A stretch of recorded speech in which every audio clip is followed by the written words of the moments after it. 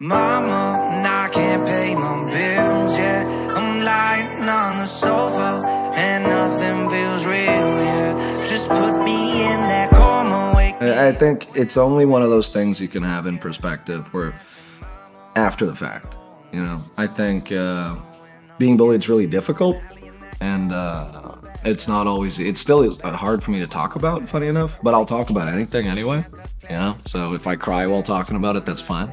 But it is easier. It is easier because you have one thing that's annoying, and it's school, and it's about 3, 4, 5 kids maybe that are annoying and that are difficult. But later, you have so much shit and so much responsibilities and so much things you gotta work through that aren't necessarily even tied to people. So you can't even hate a thing, you know? You hate the industry, maybe, or you hate that people aren't, you don't have a specific, like, fuck Steve, you know what I mean? I want to take that sort of hate and just, you know, fuck that guy, but you can't.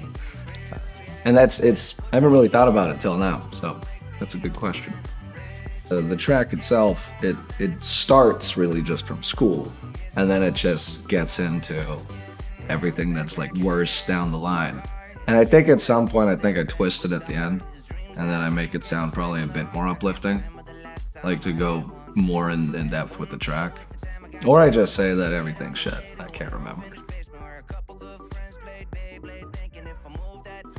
Well, that's the great thing about being an artist, is you can choose, right? And you can make decisions, and having that creative freedom is important. And a lot of people, like, I work very closely with production, so for the same reason that I can comment and say I think we should do this differently, is because I also produce a lot of my own songs anyway.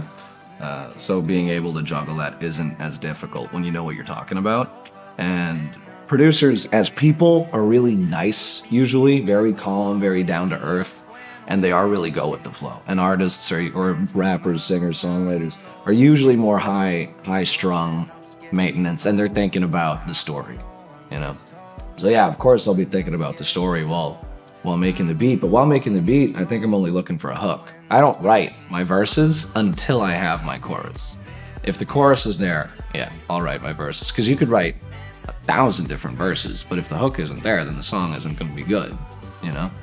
So whenever I'm working with people, or if I'm producing myself, I will make sure that, hey, I got my chorus, production-wise, and then I have my hook.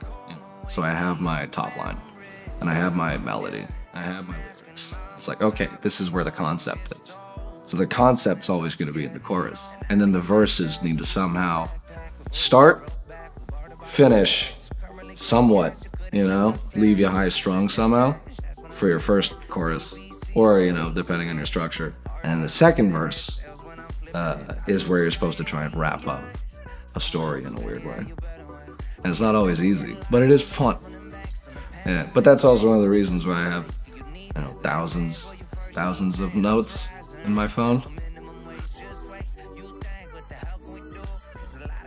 In this time, the relevance of that song is more apparent than when I wrote it.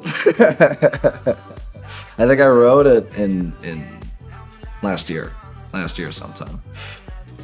Or no, at the, what year is it? 2022. I wrote it in the beginning of the year, but it only released like 2 months ago or something. But yeah, it's only really going downhill. I think I wrote it before the war broke out. Yeah.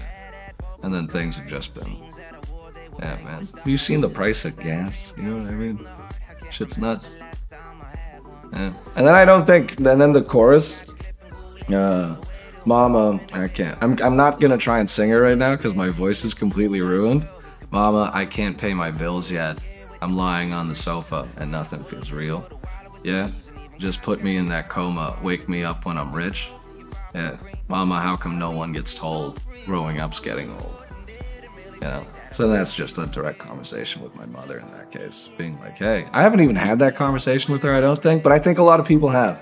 You know, trying to talk to your parents, and they want you to succeed, and they want you to be financially stable, and my parents have been very supportive about choosing music as a profession, which is not the most financially lucrative thing to do, for the most part, or for a long time at least. And then it has that nice flip at the end, you know? in 3 years' time when you're making bank. But till then, it's fake rings and fake chains. Till then. Yeah.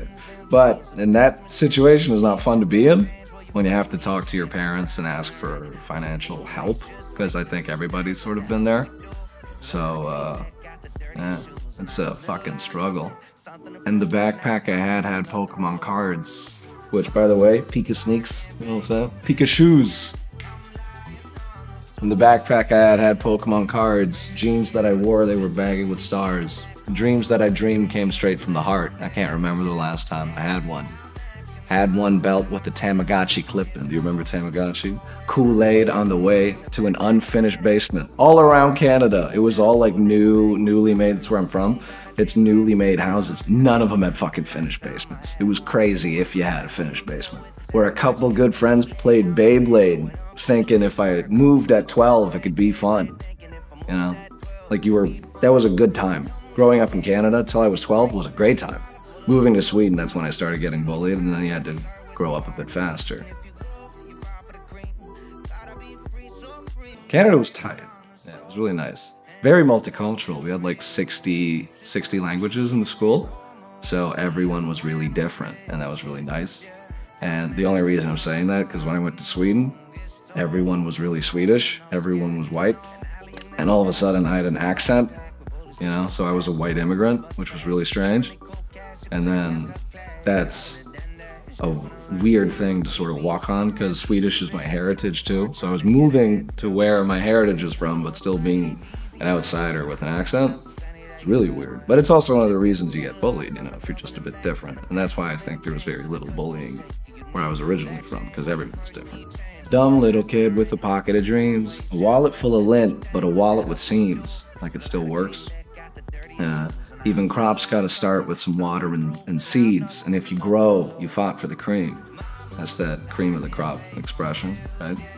Thought I'd be free, so free when I'm old and I'm grown. I didn't really think that I'd still be broke, you know?